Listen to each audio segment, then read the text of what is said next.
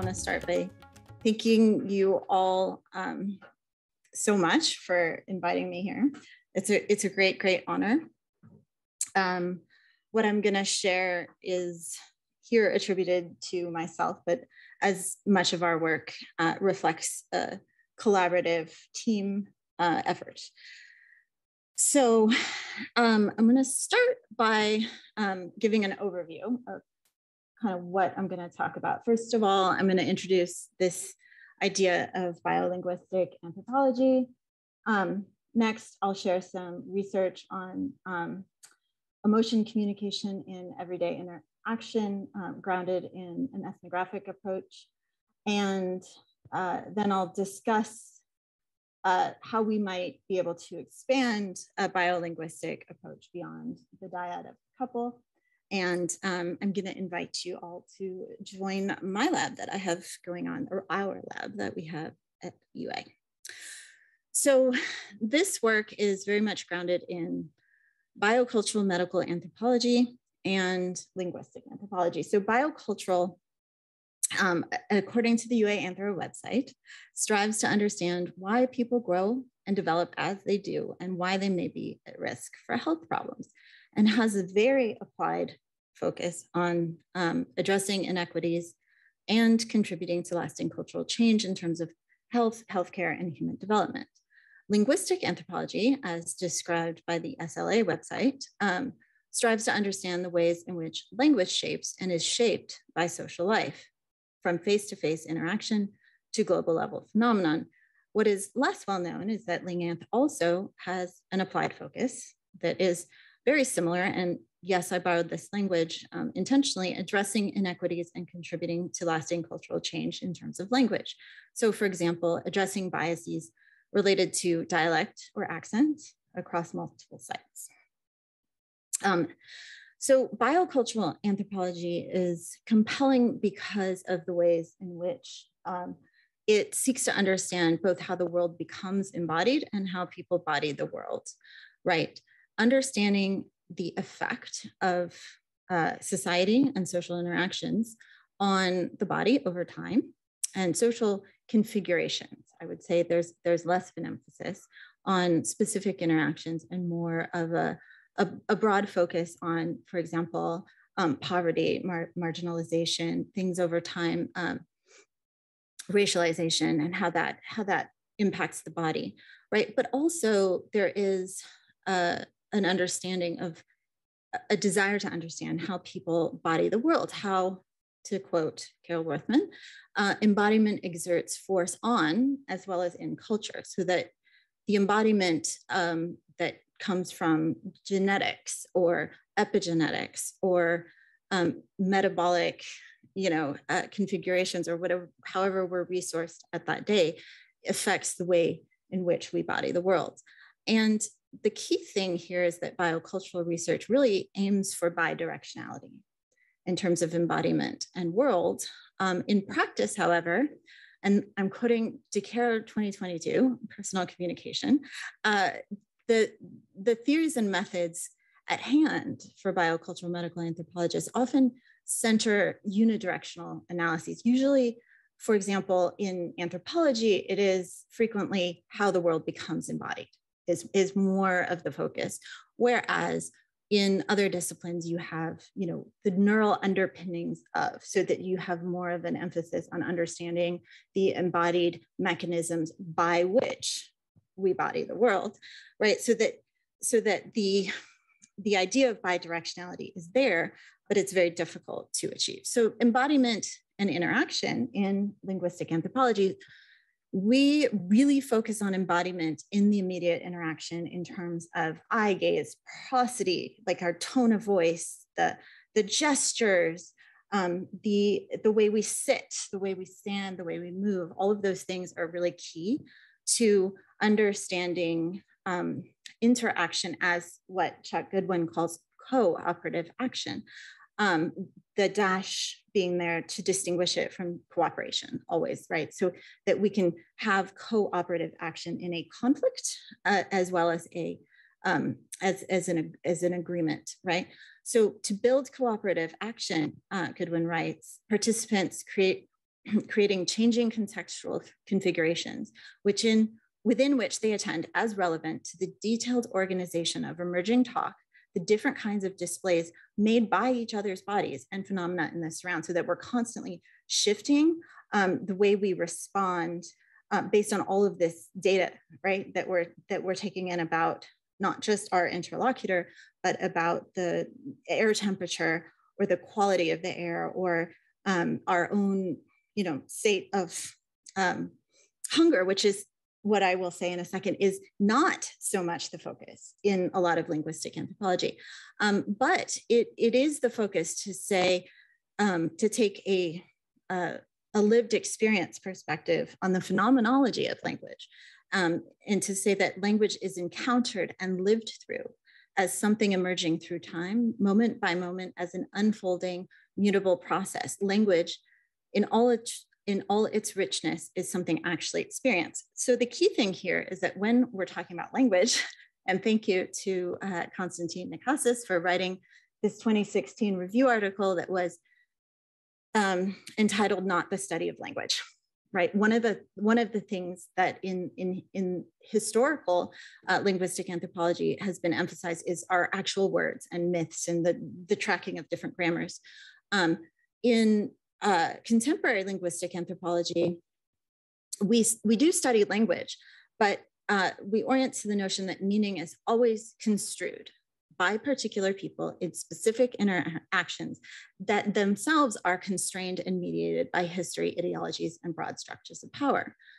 So again, quoted Goodwin, our lived experience of emerging language is typically shaped within a larger ecology of mutually elaborating resources that include our own bodies, the time-bound bodies of others, and relevant structures in the environment. And that structure may be the design and layout of a lecture hall or a courtroom, and that within that you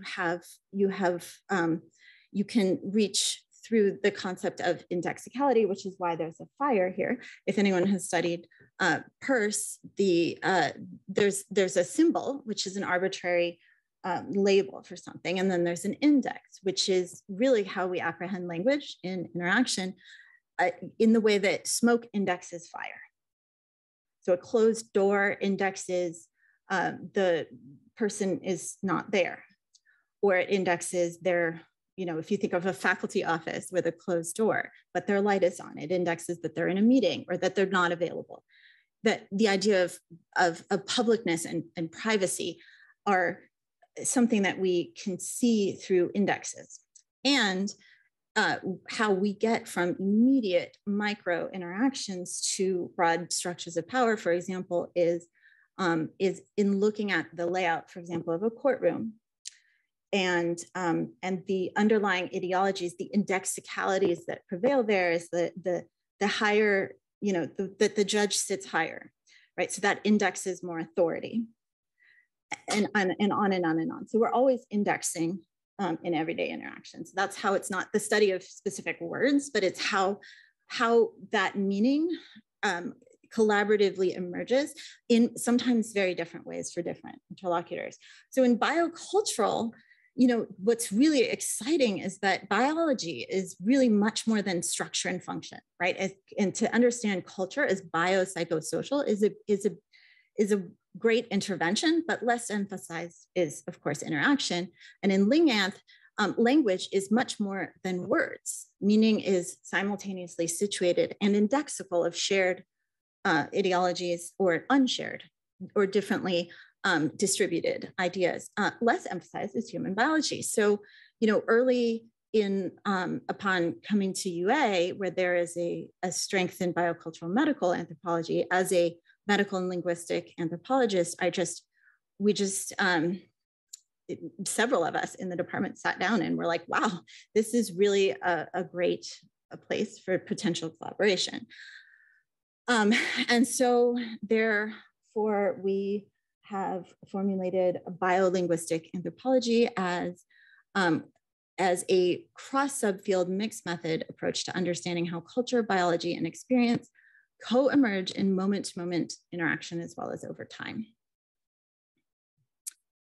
And the data that I will share, I'm not even looking at my notes, the data that I will share comes from an NSF senior that was awarded in 2017 with myself and Jason DeCaro and Josh Peterson, who's in communication studies, which was great. So it's truly interdisciplinary and cross subfield. And this study involved open-ended ethnographic interviews with the N is 24 couples. Why 24? COVID. Need I say more? But that's what we got to. Who had been together for at least 1 year, and it also included individual interviews with each partner, and roughly 8 to 10 hours of video recording over the course of 3 to 5 days in couples' homes. And throughout, we used physiological monitoring using a mobile device called the Mindware, which is a mobile impedance cardiography unit, if I said that right, Jason, that measures heart rate variability. And we also included the assessment of cortisol levels in the collection of daily saliva and then 1 hair sample from each partner. And from communication studies, Josh developed a integrated scale survey that assesses relationship quality with every couple. And so the current analysis really focuses on time-matched HRV, so heart variability and video data, with a specific focus on shifts in respiratory sinus arrhythmia values. So RSA reflects the parasympathetic process of de-arousal, or the braking system in response to sympathetic nervous system arousal. So if we're really triggered by something, that would probably be the sympathetic nervous system, and then the parasympathetic is what sort of brings us back online, so to speak, in terms of being able to regulate and calm and not continually freak out.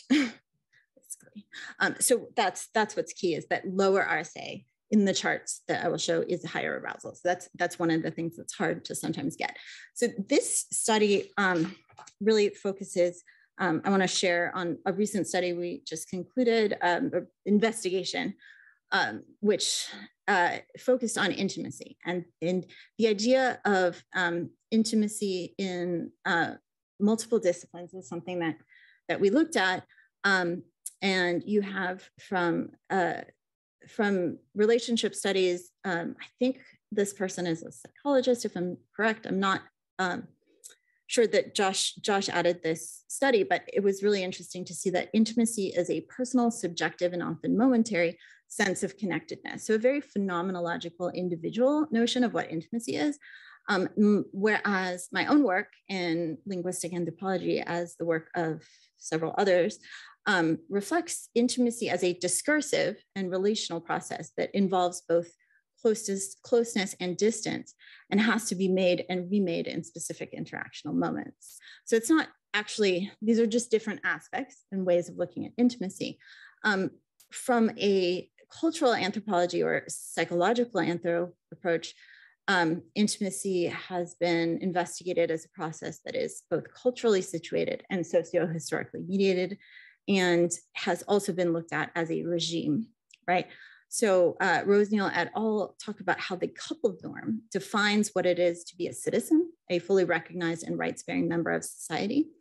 And so a lot of this other work in cultural anthropology looks at how intimacy prevails, oops, that's a typo, in the relationships people have with the state, right? So that the kind of intimate violence that is exerted upon bodies by state actors, or the intimacy that we may feel with nationalistic ideas. And so that's a very different understanding of intimacy.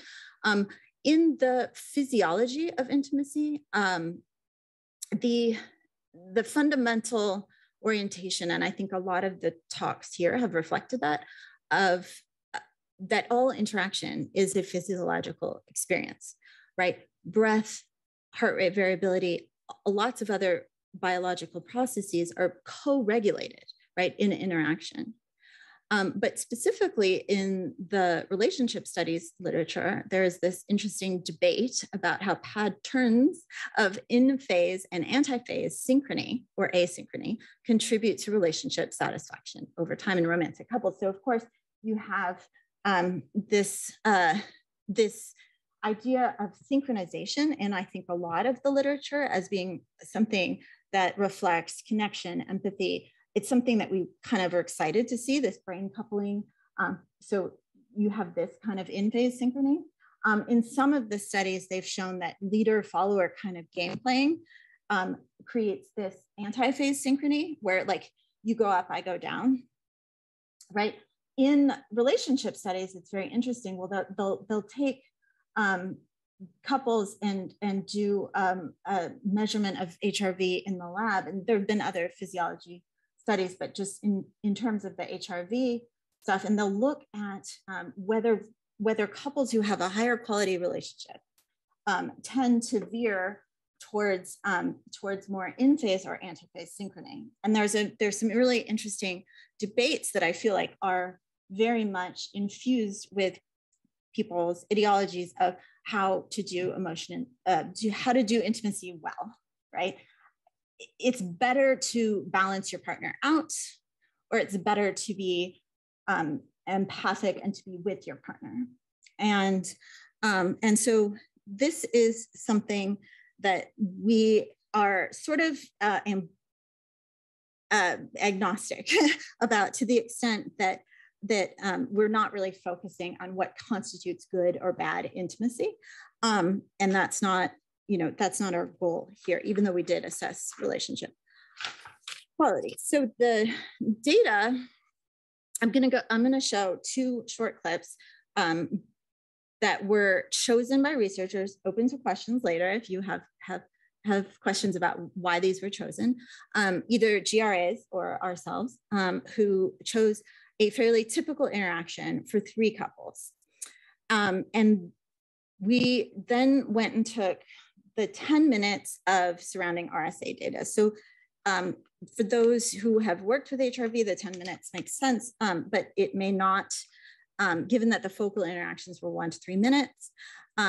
Because RSA is computed based on cyclical changes in heart rate that unfold in conjunction with respiration, to meaningfully observe patterns, we needed as many data points as possible.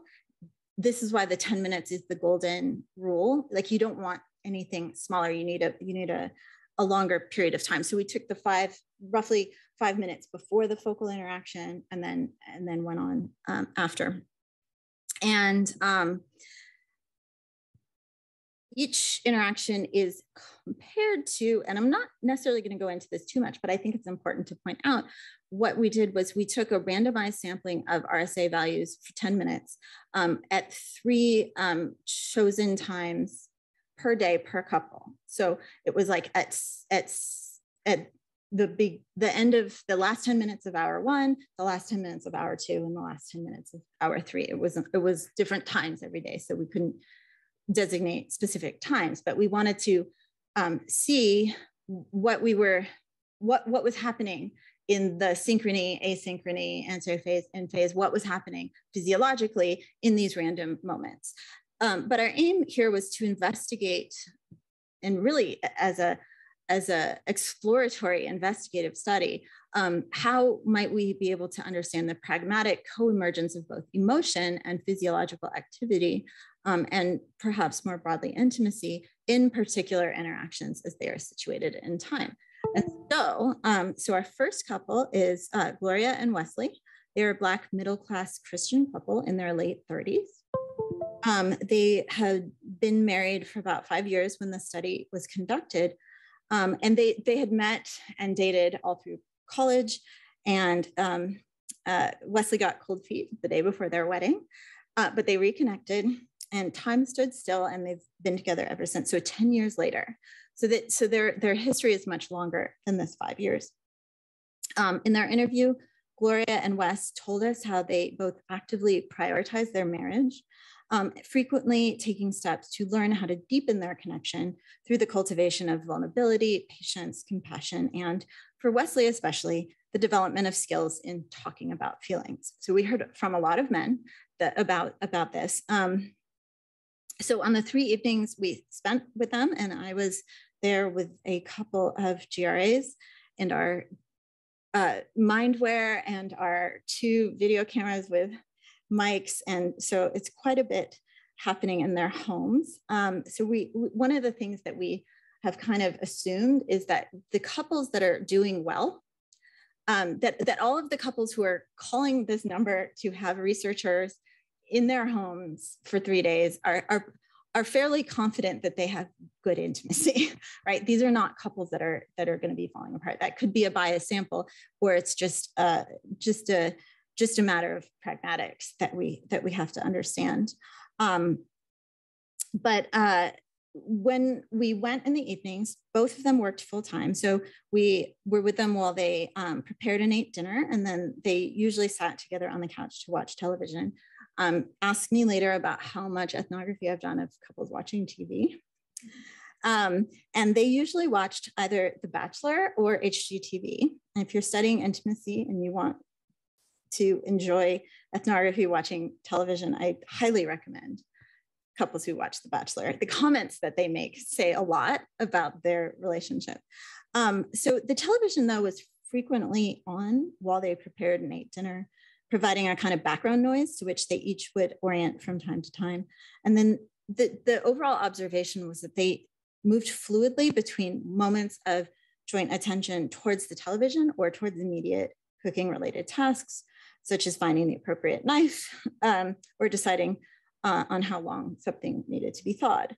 So both also usually had their mobile phones with them on the couch, and one or the other would frequently pick up their phone, check messages, scroll online, or play a game. And the interaction we examine here occurred at precisely 7:15 p.m. on the 3rd evening we were with them. They had eaten dinner and were seated on the couch while a home renovation show played on the large screen directly across from them. Gloria, seated immediately to Wesley's right, was thoroughly engrossed in scrolling on her phone, and Wesley was absorbed in the show. So I'll play it for you. This is the transcripts you have now. The transcripts, for those who aren't familiar with the complex symbols, I have simpler transcripts coming after the video, so you don't have to worry about too many of the details. But if you are interested, there is a key. One of the things in linguistic anthropology that we are very committed to is documenting intakes of breath, pauses, length of pauses, overlapping speech, and rising intonation, quieter speech, faster speech. There's all these things that are at the micro interactional level are become really, really important to understanding cooperative action. So I'll play this for you. I'm hoping we have sound too. So.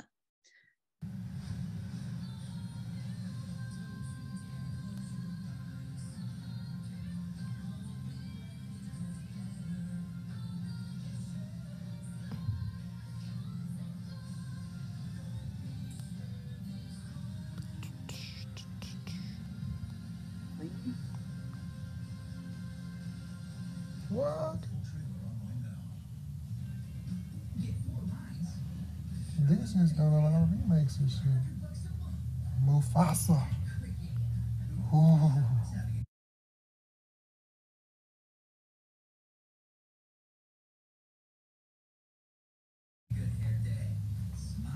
What is that?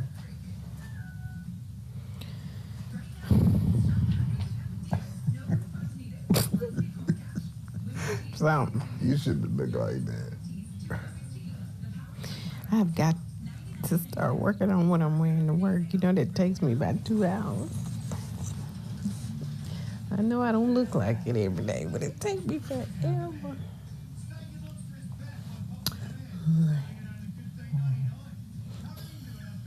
Ethan.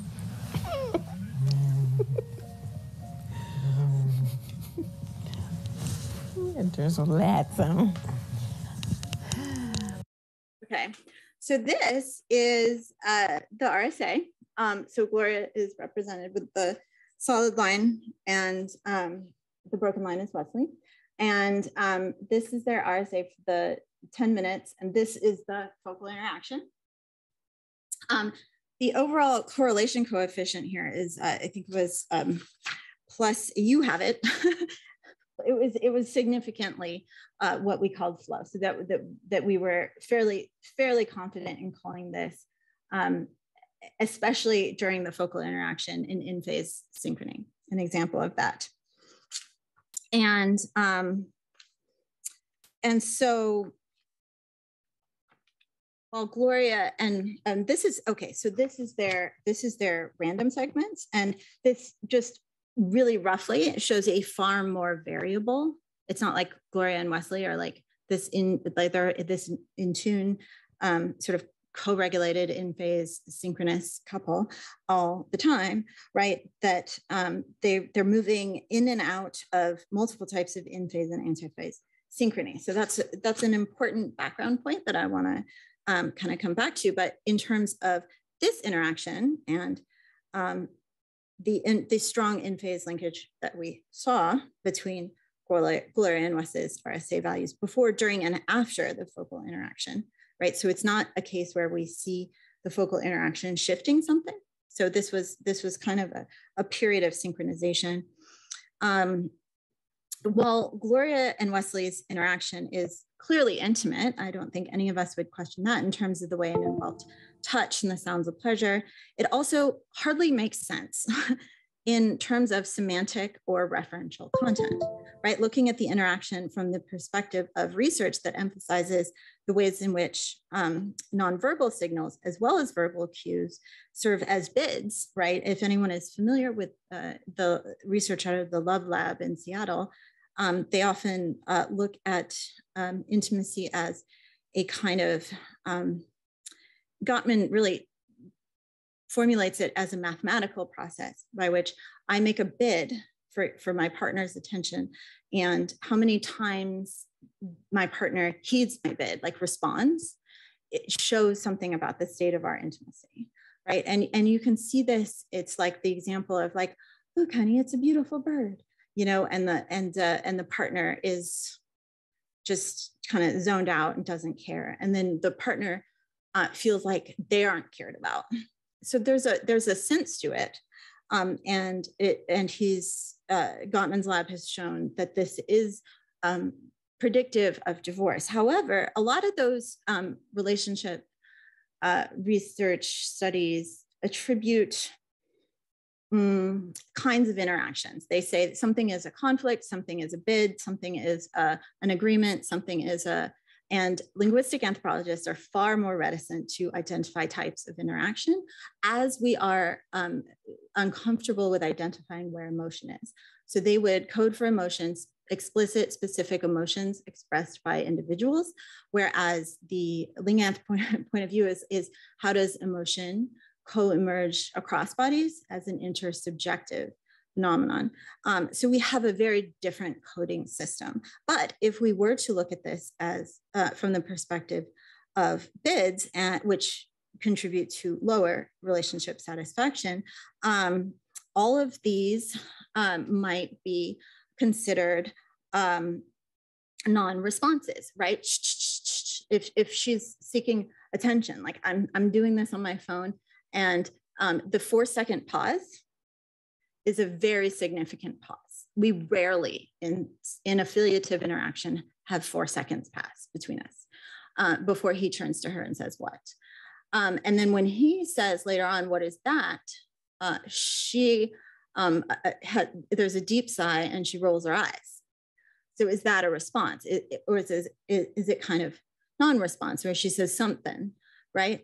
And then even in the case where she talks about how, you know, it takes me about 2 hours. You know, I don't look like it every day, but it takes me forever, right? And that might be seen as a bid for him to perhaps say, no, you look great, right? But he doesn't respond to it at all. So from that perspective, you might be tempted to draw a conclusion that this is a negative interaction. I mean, it really just, the strong in-phase synchrony, you know, we could relate it to the literature that says that leads to poor outcomes. But taking a cooperative approach to this really gives a different perspective. So that this, we can reframe using Merleau-Ponty's notion of a phonetic gesture, which is a relationally situated sound that affords mutually coordinated forms of experience rather than communicating explicit content. And from this vantage point, a consistent relational ground emerges over the first part of the interaction and it becomes kind of more explicit or semantic when Wesley asked Gloria what she was looking at on her phone. Though she did not look up at him or speak, her dramatic eye roll here served as a response that caused him to chuckle as she offered an even more ambiguous response, something, right? And laughter, really, this overlapping laughter, this is where, I guess it lines up here, but in the transcripts, the @ symbols are laughter. And laughter in conversation, a lot of research has shown, constitutes a very important interactional resource for pursuing as opposed to conveying affiliation and intimacy. Matched laughter, moreover, has been shown to occur frequently in affiliative interactions. So even without explicit content, the collaboratively enacted activity of chuckling together here functions to direct the embodied conversation away from content, instead continuing to center it on as a process of intercorporeal synchrony. We can thus observe through the first part of the segment how Gloria and Wes engage in a non-referential process of intimate kind of rhythmic attunement that, and their utterances, though non-referential and seemingly non-responsive, here create an embodied soundscape, right? Where as a rhythmic, phonetic, and embodied play that informs, that is informed by also the negotiation of the multiple concurrent interactions that each partner is involved in, including Gloria's interaction with her phone, Wesley's interaction with the TV, and both of their perhaps more implicit interactions with us, with co-present researchers. So from this vantage point, and alongside the high in-phase RSA linkage, the moment when Gloria reaches up to touch Wes's face, it might be seen as a culmination of what has already been a very intimate interaction, rather than, you could see it as a repair, as a kind of seeking after all these missed bids, a repair. We want to actually connect now. But here you can see it more as a ramping up of an intimate encounter. And his response, which does not address her concerns about how good she looks, or how long it's taken her, how the way she looks reflects how long it's taken her to get ready. He does respond to her touch, right? So touch, as Goodwin and Sakate, I don't know if I'm pronouncing that right, I apologize, 2018 note, it's Osta, is the scholar's first name, touch is not experienced as a single physical modality, but rather effectively as an emotion. So further pointing to the ways in which this couple embraced an understanding of intimacy that did not always require verbal interaction, but did require a form of embodied presence and patience, the combined analyses of Gloria and Wesley's interaction and their RSA values suggest how this couple oriented towards an intimate ideal of continuous connection that required moment-to-moment enactment of embodied vulnerability, but did not necessarily hinge so much upon referential content. So that's where she shifts the topic, but his response is to her touch. Okay, so example 2.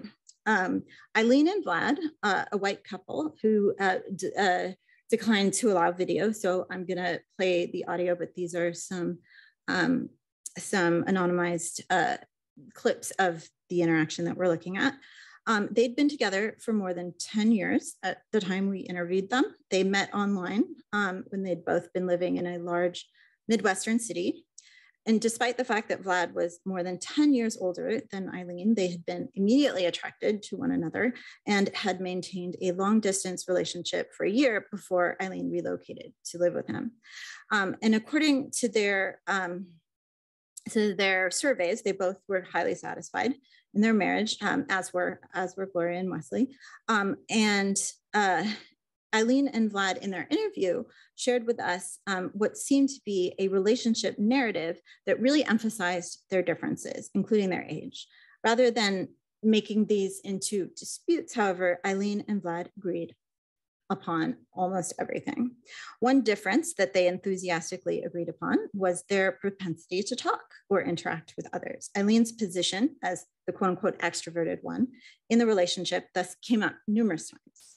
When Vlad shared that Eileen tended to talk about 4 times more than he did, she agreed, immediately grounding her role as the talker in purported research findings that suggest women talk at least twice as much as men do.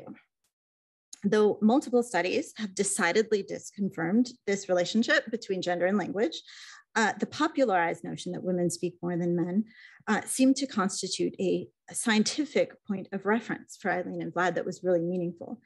Though they joked about their differences, they also highlighted parallels in the way they think about politics, religion, pop culture, and the fact that they both oriented explicitly to an overall rational scientific approach that eschewed religion, right? And they shared numerous hobbies, including a passion for cooking and watching cooking competitions. They also highlighted in their interview their sense of intimacy and connectedness in several ways. They said that they have great chemistry and that when they go out together, they can have fun wherever they are. When they do go out, Eileen added, they're those people.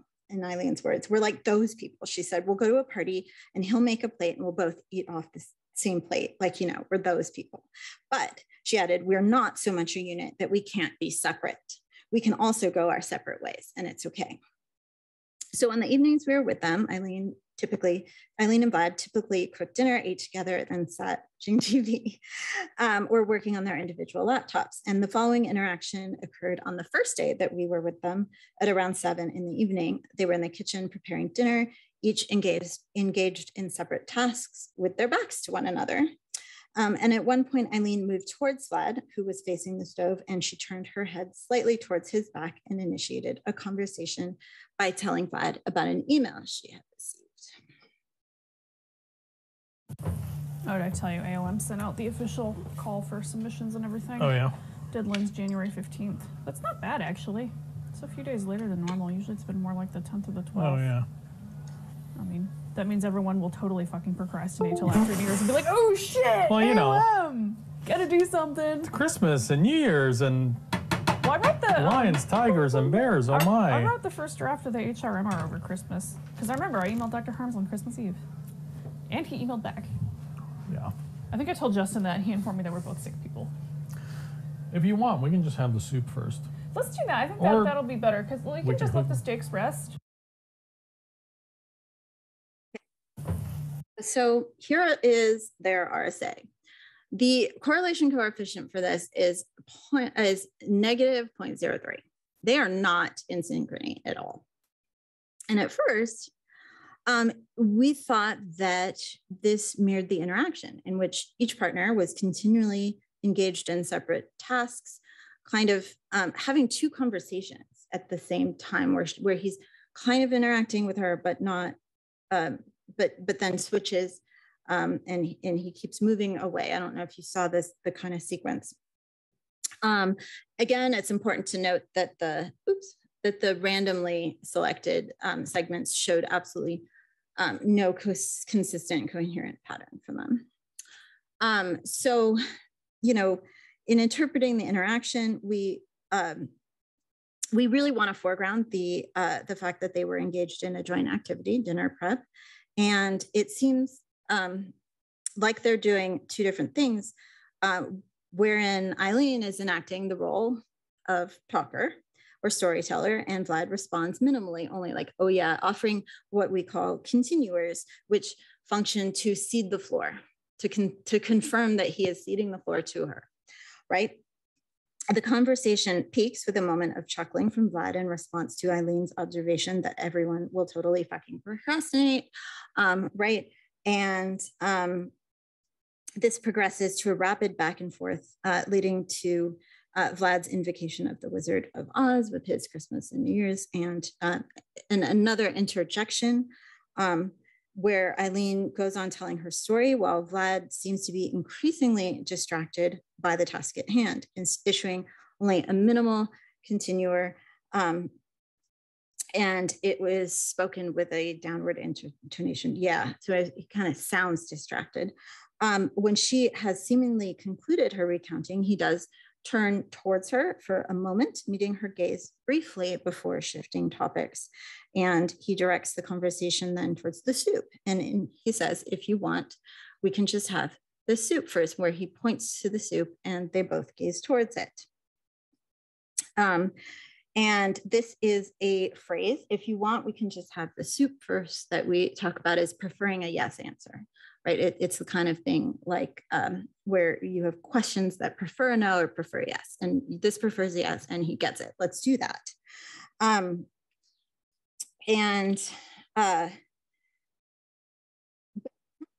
Backpedals, right? Attempting to propose an alternative. You guys catch that, the or. And Eileen offers him no room to do so, immediately launching into an argument for eating the soup first, which she thinks will be better. Vlad tries again. We could.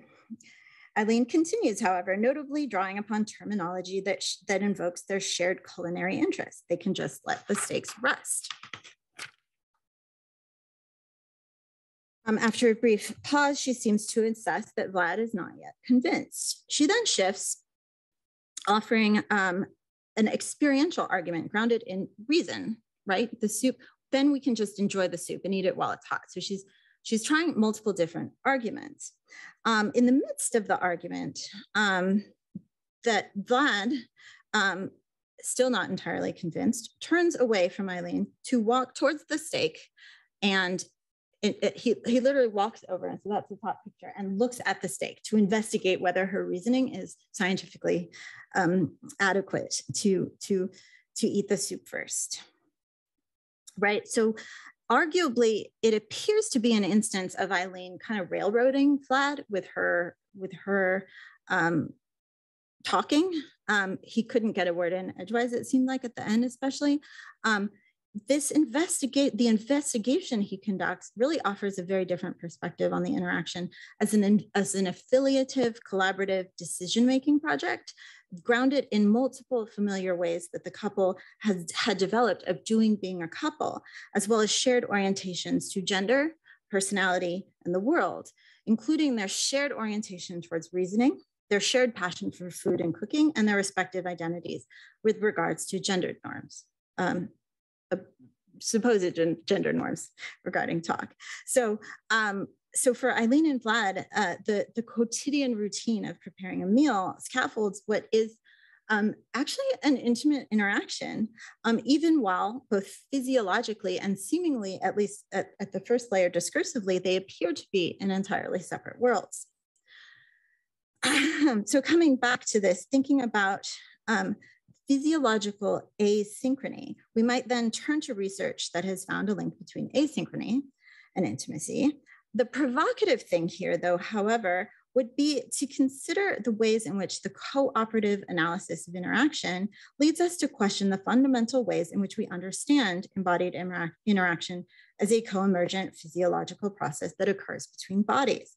We might question the stimulus response framework, for example, in terms of the time scale within which physiological interaction unfolds. From here, we might also be able to ask, when is an interaction? So what we might be seeing here is the result and the residue from each of their days, right? It may actually be that they have very different physiologies that when they're together, they can be themselves. You know what I mean? There's a lot here that really puts into stark relief the problems and challenges of conducting research on physiology and concurrent interaction in terms of understanding where the stimulus is and what the response is. But So despite the apparent randomness, there may be a collaboratively emergent pattern that involves somehow at the broader scale moving in and out of some kind of synchrony, in phase, antiphase, and asynchrony that itself is more of a meta pattern of intimacy rather than particular moments, right? Because we're looking at couples, this is an incredibly rich opportunity to see, these are folks who interact every day. This also brings up the very notion of intimacy in the sense of it being an ongoing and emergent form of embodied relationality. So lots to discuss here. In a nutshell, the integrated biolinguistic approach demonstrates that physiological measurement is not actually an outcome, nor does it necessarily predict how intimacy will unfold in particular interactions or over time, but it does offer insight into intimacy as a complex, culturally situated, temporally unfolding series of simultaneously embodied and interactive encounters and events. And it further suggests the importance of understanding how intimacy is continually shaped by and grounded within partners' shared and sometimes not shared relationship to cultural ideologies, which frequently change over time. So in this sense, one of the interventions developed by Sabina Perino and myself in 2020, which we call scalar intimacy, involves movements both towards and away. It's how culture is felt as inside of the body self, and it refers specifically to the discursive and socially embedded processes by which people position themselves as embodied moral, emotional, and social beings, vis-a-vis not just other humans, but also multiple culturally salient models of the self, family, and nation. So for Gloria and Wesley, they're scaling their interaction in relation to a shared ideology of continual embodied connectedness, perhaps orienting away from the referential content ideology that many of us deploy in other conversations. Eileen and Vlad, on the other hand, scale themselves. So, as if science is here and religion is here, they're here, right? And so they're both in this shared relationship to science and these shared ideologies of gender, whether or not those are scientifically accurate, and reason. And in co-aligning towards that, they have an intimate interaction in deciding whether they should eat the soup or the steak first. And so the implications here are that intimacy must be engaged as it emerges differently in both interactional and physiological terms over time. So our next step, of course, is to expand beyond these focal interactions. And the other question that I am particularly compelled by is how might research include experiences and interactions beyond the dyad, like beyond the home, right? So that we can perhaps get a better sense of what some of those physiological residues that we're reading in the physiological data in the evening that come from experiences during the day, right? A good day at work, a bad day at work, a particularly difficult, driver on the road home. Like, the body has traces in terms of physiology of interactions and encounters that have happened prior to the immediate encounter. So how might we expand a biolinguistic approach? This is a very brief introduction to my current project, which is funded by an NSF Career Award, on an emerging field called embodied social justice, which refers to a range of practices focused on transforming the effects of injustice in individual social bodies. So very much looking at the residues of experiences of oppression over time as they show up in particular interactions, right? So, so the methods, you can ask me more about this, but it includes interviews, video recording, mobile psychophysiology, and participant-driven mobile ethnography. I thought that sounded more professional than iPhone ethnography or something. But we're using a time capsule approach with participant collaborators and their partners in over 10 days in 10 different sites. So they're doing these recordings themselves, and we're collecting physiology. And the hope is to get a glimpse into the everyday lived embodied relational experience of individuals actively working on rescaling their own and others' relationships to cultural structure. So my particular interest, though I'm still very compelled by all the analyses we can conduct with the couples, is in this sort of relationship, that intimacy with cultural ideologies and state authorities, and how that infuses our interactions with our partners over time, especially if we, if Eileen were to suddenly become quite religious, that might shift the way they interact. So I will end with an invitation. With the support of my NSF career, I have co-created with the UA Embodiment Communication and Health Open Co-Lab. And the goal really is to think, feel, and experiment and play together about thinking about how to integrate biocultural and linguistic anthropology, but also other disciplines in specific research projects and applied programs in creative ways that bring embodied experience, physiology, and the study of interaction together. And this is our website. It is just, if you look it up, and it's on my people.ua. We meet weekly, and it is hybrid, and I invite everyone to attend. And thank you. Well, thank you very much, Sonya. This was really, really interesting.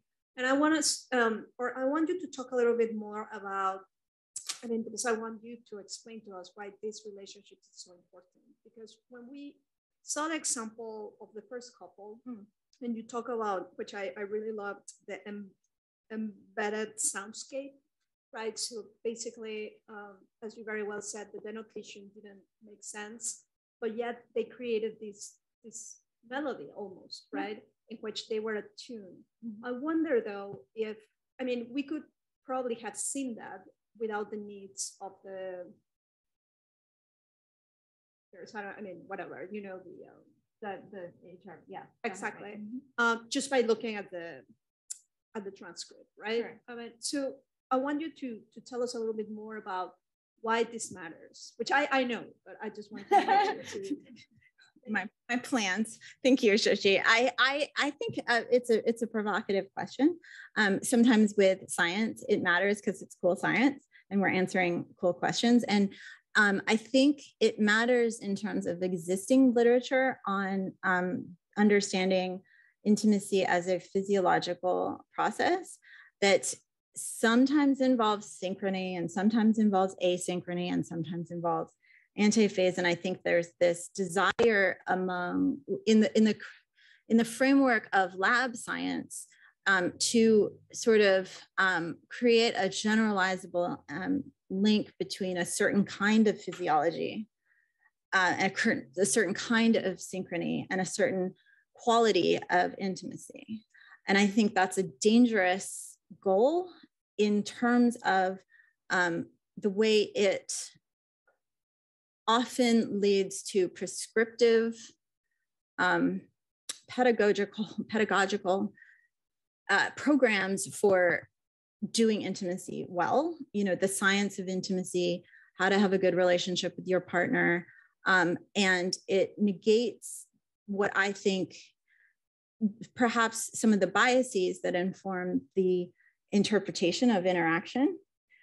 So for those who would be inclined to look for denotational meaning or referential meaning and content, and to looking for bids and specific emotions, they would miss. It's hard to believe once I share our analysis, you can't see it on any other way. But I think that might be missed. And I think of course, in sharing one white couple and one Black couple, I want to steer away from any racialized, interpretations.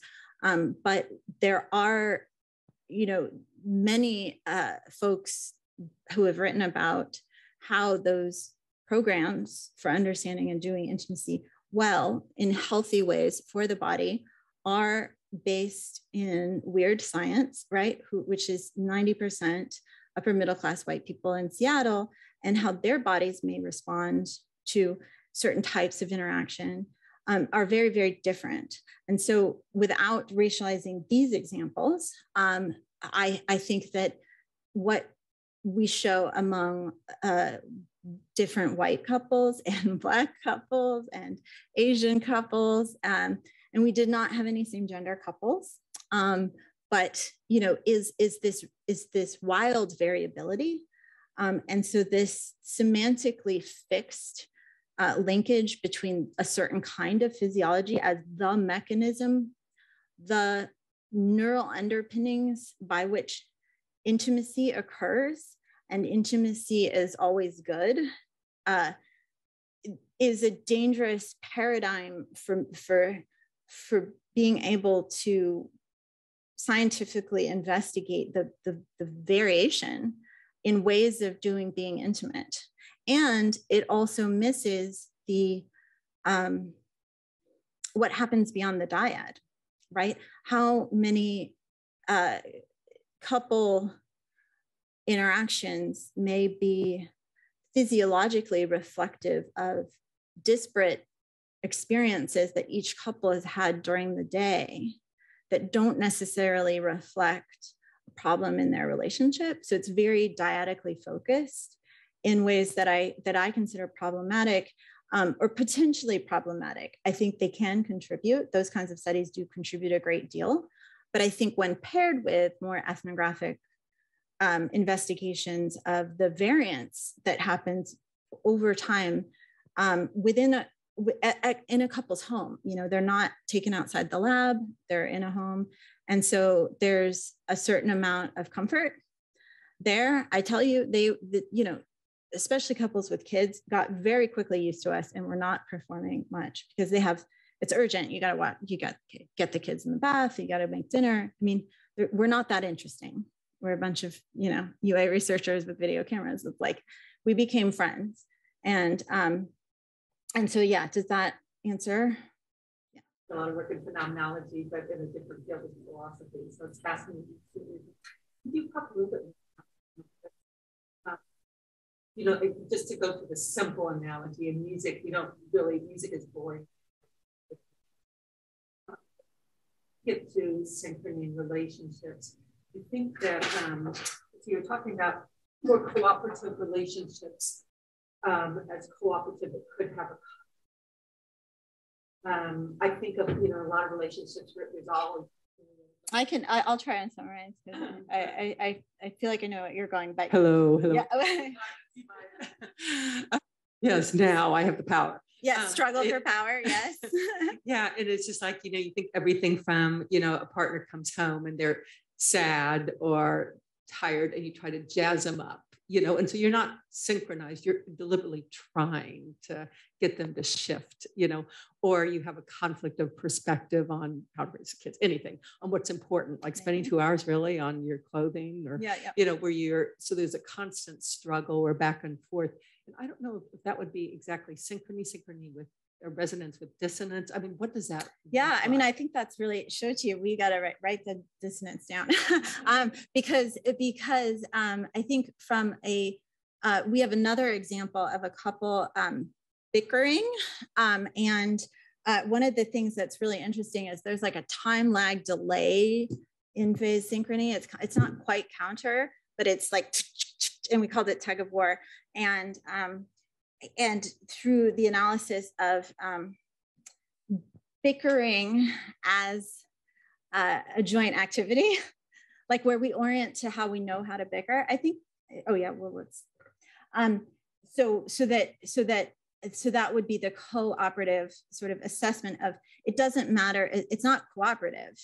Although if you think about the difference between an argument and bickering, we could get into the nuances there. But the fact is, like, we're both orienting to the fact that we're having an argument right now, because I could walk away and then I'm not cooperative or cooperative. I'm cooperating with you to conflict with you. Like I have to care enough to have a fight, right? And so does that kind of get at what you're talking about? Well, in terms of the,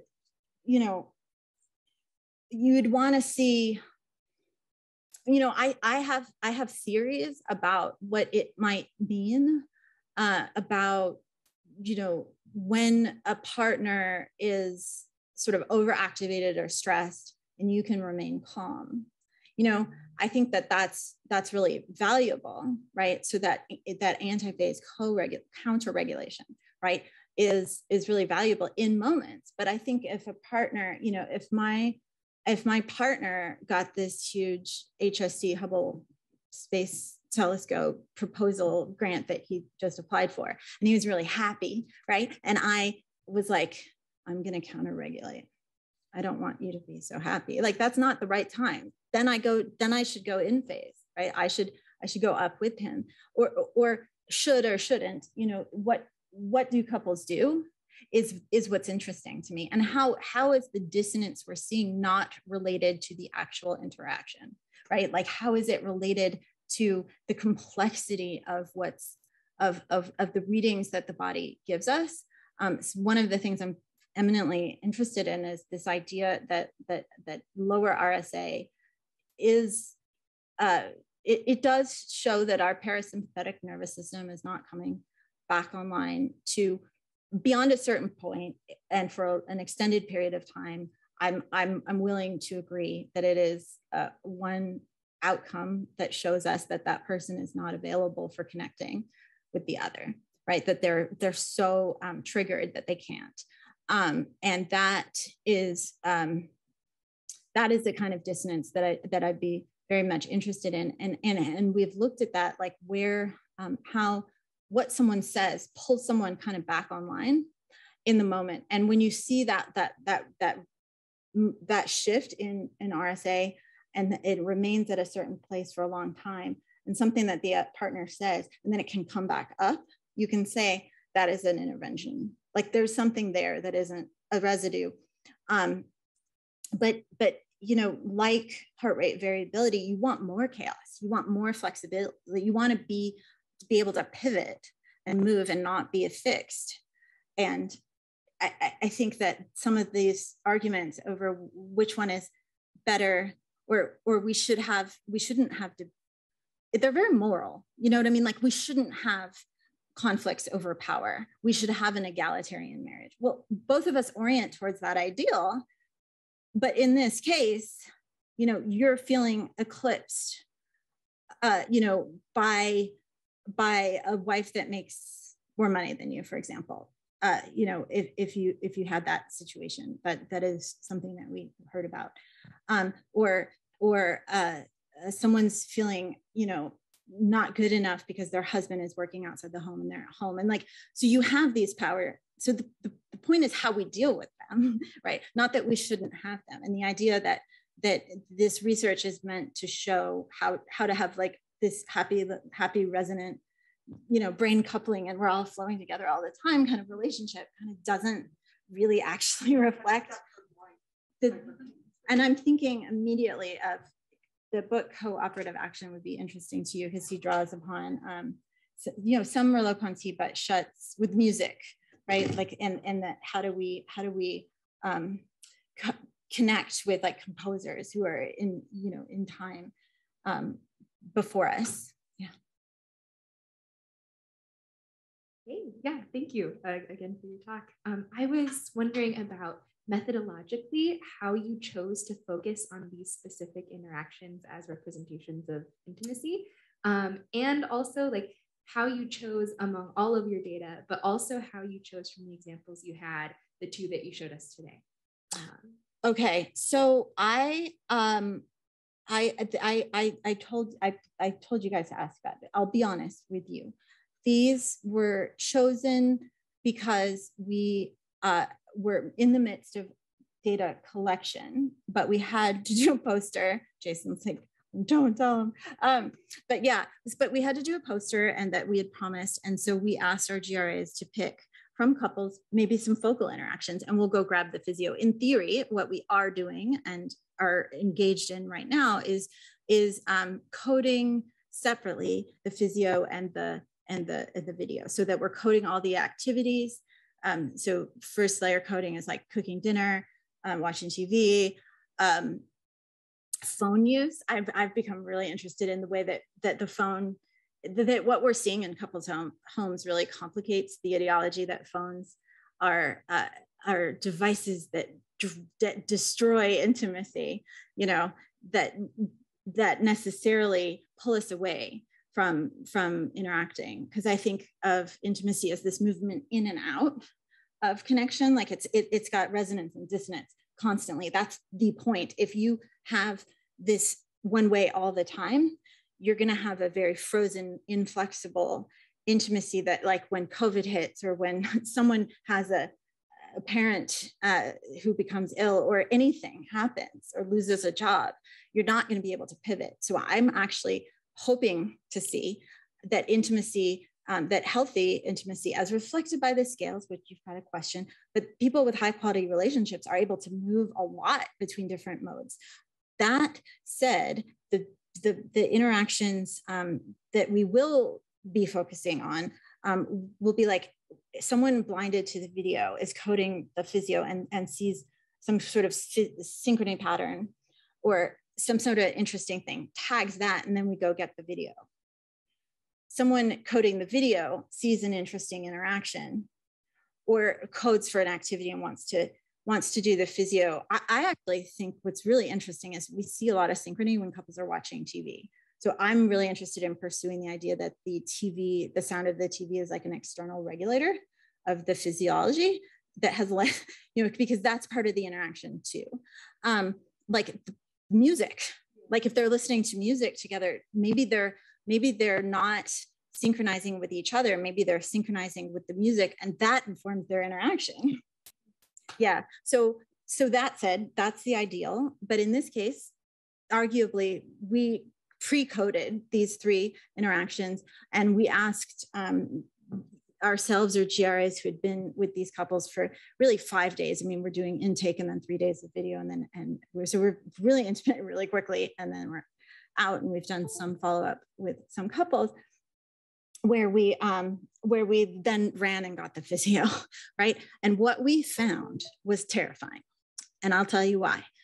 Because the couple that was the original flow couple, who you didn't see here, was the couple that said, we're so in love, we can have fun no matter what we're doing. They were kind of sort of in that limerence phase still, I think, in terms of where they were at. And when they were watching TV, their physio was in flow like this. And then this other couple that you didn't see was the Bickersons joke. Jocelyn and Tag really spoke in their interview about how they don't agree about anything. And they proceeded to argue about their wedding date, or the date they got, you know, engaged. And they sort of oriented to bickering as a shared activity that was like normal and comfortable and intimate to them. And their physio was literally like this. And then there was Eileen and Vlad, who said they could be in different places at different times, and it looks like they're having 2 different conversations, and their physios in 2 different conversations. So we're like, this is way too neat. Although it was provocative to think about the ways in which these relational identities that we orient to actually inform the way we interact with one another. I think there is something to that, but I was the driving force behind, we've got to go get random samples until we presented it once. People were very intrigued. It was too neat, right? And I was so grateful to find nothing like that in the random. So that the couple who bickers all the time had moments of synchrony and asynchrony, rather than just this time lag, sort of back and forth. It was like their bodies were bickering. and so, you know, but they had times where they weren't like that.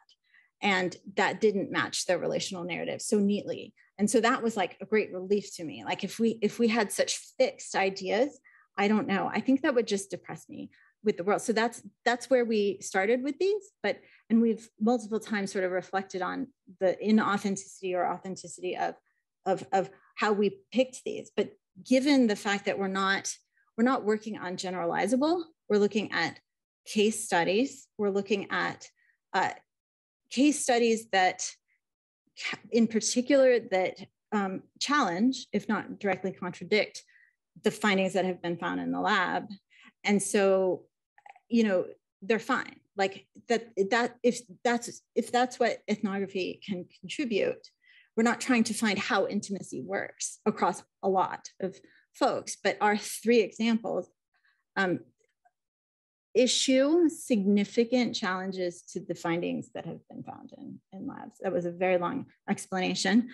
Justification for, we have a poster that we have to present next week, and telling our GRAs, go get us 3 interactions and we'll just see. You know, it was like in the first, second year of the grant, and we're just like really, really focused on data collection and recruitment and, you know, managing a team, like 11, 12 undergrads, it was like a huge thing. So we were not even coding at all. Like we were, you know, let's just go grab some physio for these and see what happens. And it turned out to be this really interesting thing.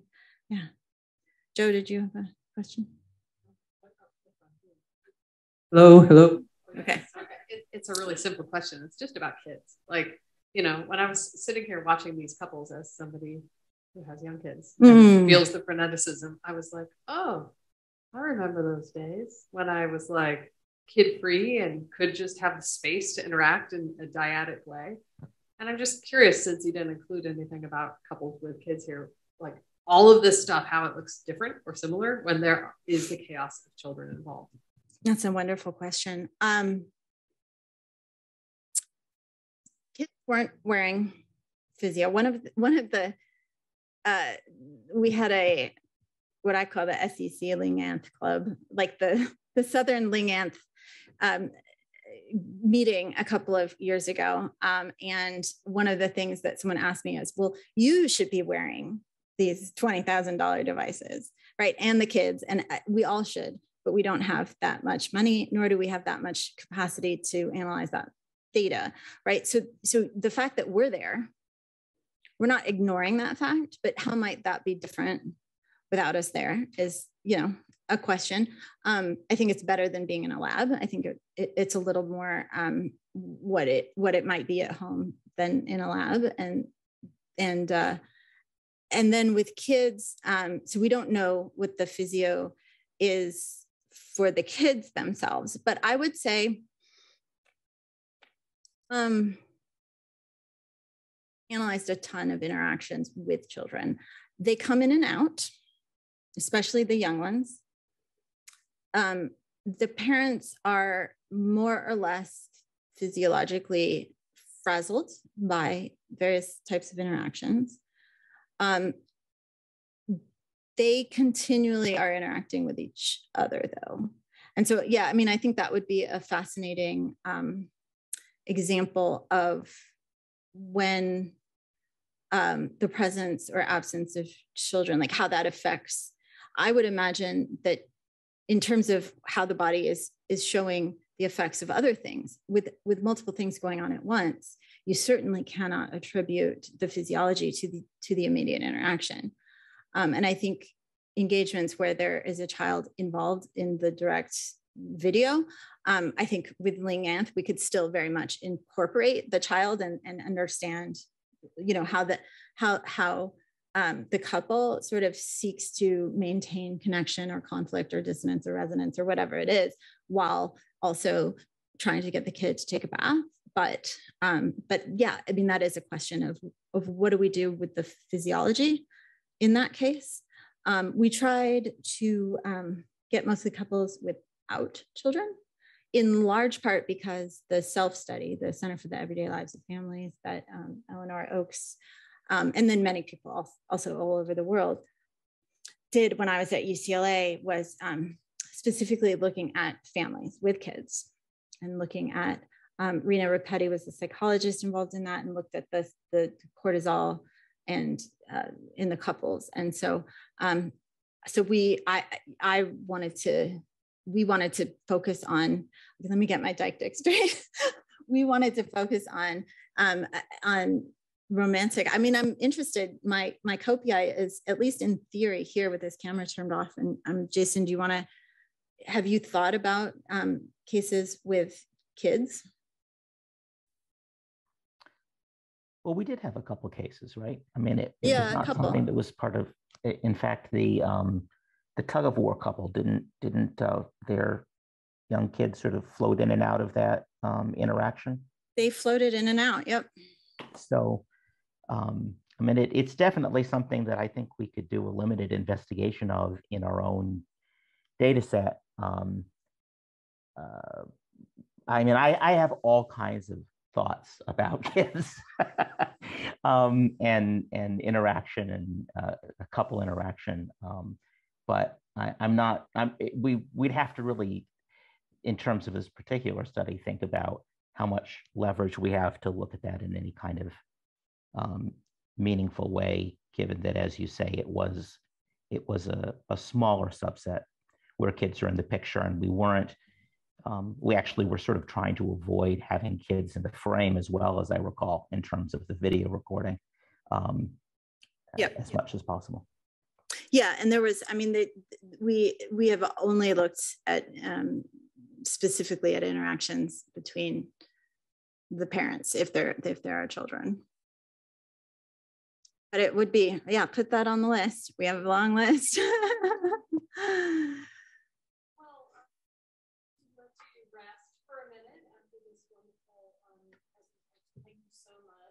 Thank you.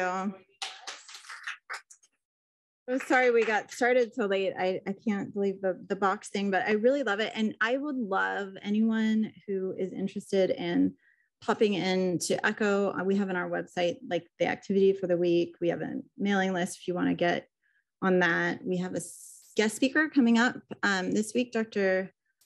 Gilly Hammer, who works on integrative dance. And she uses a lot of intersubjectivity to understand how in integrative dance, where you have differently abled dancers, right?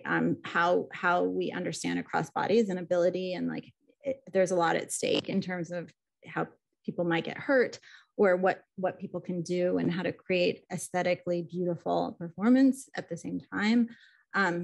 So I invite you all to that.